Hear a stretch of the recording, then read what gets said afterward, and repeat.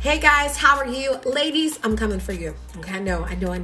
But I want you to listen to me real quick. This is for those of you where God has given you a message. You are an expert in whatever arena it is, and God has positioned you with a message. He's positioned you with a story. He's positioned you with clarity to help people go from A to Z, okay? But you've been overthinking this thing. You have been in your perfection syndrome, and there are people that are waiting on you to speak. There are people that are in need of the clarity that your wisdom, that your insight brings. But again, you've been overthinking it. And you know what? You need to let loose. As some people would say, let it rip. You need to open up your mouth and you need to teach. You need to open up your mouth and you need to speak. You need to open up your hands and you need to write. There are people that are waiting on you. So what are you doing?